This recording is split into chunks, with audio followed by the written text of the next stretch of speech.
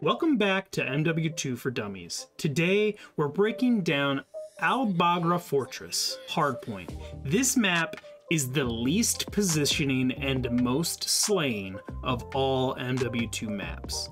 With the size, there isn't much to rotation or spawn control. With that said, there's a few things to keep in mind. P1 is controlled best by having an AR remain on steps. This will ensure you keep close spawns and refill the point as needed.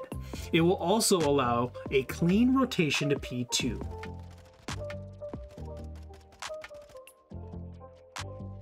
Keeping players in the building and the back steps will ensure your P2 rotation will be flawless.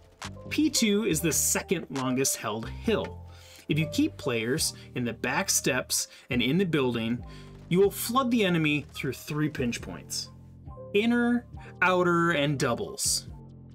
If you find a moment with 3 enemy down, hit through the outer tunnel and begin positioning for P3, the money hill on Fortress. This hill will be the easiest held hill of the entire map. Keeping ARs on the platforms and the SMGs roaming, there are only 3 pinch points to pay attention to.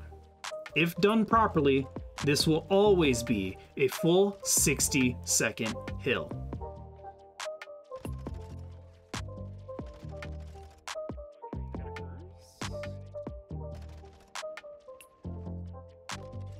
Moving to P4, it gets mixy.